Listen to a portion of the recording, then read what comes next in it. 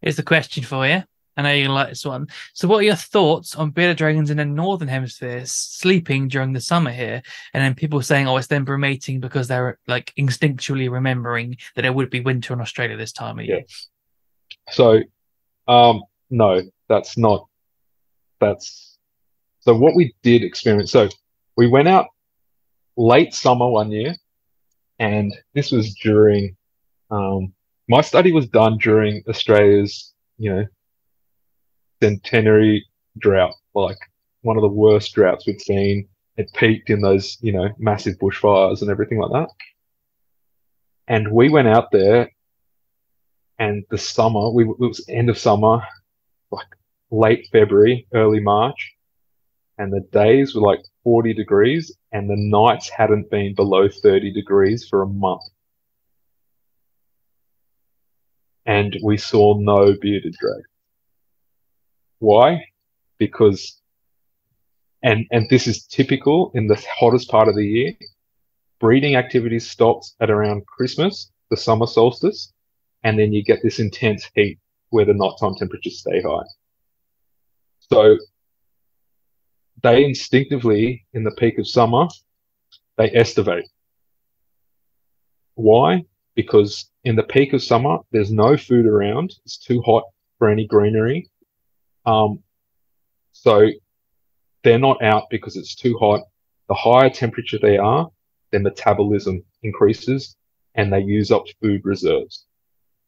So in the wild, when it gets to the hottest part of summer, they will stay in their escape burrows or stay sheltered out of the sun, trying to stay as cool as possible, and don't bask because basking is causing them to, use up energy, which really you're in an arid environment and they don't have that energy to avail.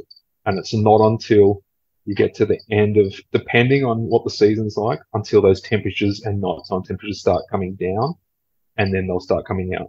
The thing that cues them to come out and start basking is the rain, because when the rain comes, termites come to the surface and then they get water and they get food, and then they need to metabolize that. So it's not this throwback to, you know, my Australian ancestors in the outback. It's they're doing what they're meant to do, which is reduce the basking, reduce using up energy until further later in the season when the food supply becomes more prominent. Even though, you know, there's someone there giving them greens and as many woodies as many roaches they can eat within 15 minutes type thing, even though there's heaps of food there. No, their instinct tells them, no, this is the peak, the days are the longest to preserve myself and use the least amount of energy as possible. What would you say, like when I think some people, my bearded dragon would just sit in the corner in the cool end and just sit there and just watch the day go by when it's this time of year. What would you say when someone's got a bearded dragon that's actively like asleep this time of year in the northern hemisphere? They shouldn't be. Get it checked out by a vet. If, as in sleeping, as in like brumation type sleeping, Yes, similar to yeah. that, yeah, I would definitely get it checked out. This is their active season. I think we've just come past the summer solstice, so there will be some reduction of activity. Males, their testes are shrunk, and they're at a point where they're not worried too much about territory. So it is, it's the summertime. They're meant to be more active and at least alert. If they're not alert, get it checked out by a vet. Find out everything's going well.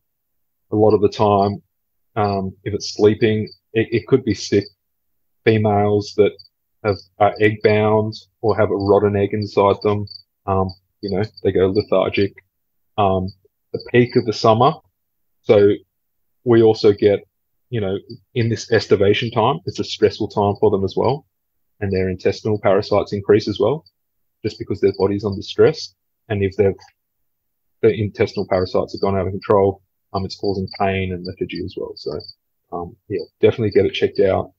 Get bloods done if that's what's required by what the vet thinks, and then get to the bottom of it. Because, yeah, no, they shouldn't. When they estivate, they're still alert. They're not, it's not the same state as a brumation. So they still like stick your head in there. The ones that, in the hottest of summer and we found them, they'll see you and they'll take off, but they're just, in a resting state, trying to stay out of direct sun and stuff like that. They just really want to sit in the corner and stay as cool as possible. The clip you've just watched is just a snippet of a larger podcast episode where we had BeardieVet on the podcast. If you want to find the full podcast episode, you can find that up here. Or if you want to carry on looking through the BeardieVet Explained series, you can find the rest of it down here.